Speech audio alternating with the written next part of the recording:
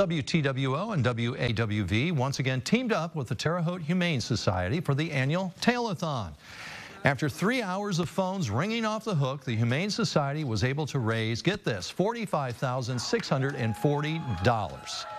That was a lot more than the goal of $26,000. Volunteer coordinator Maggie Wheeler says the Humane Society is grateful for the community's continued support.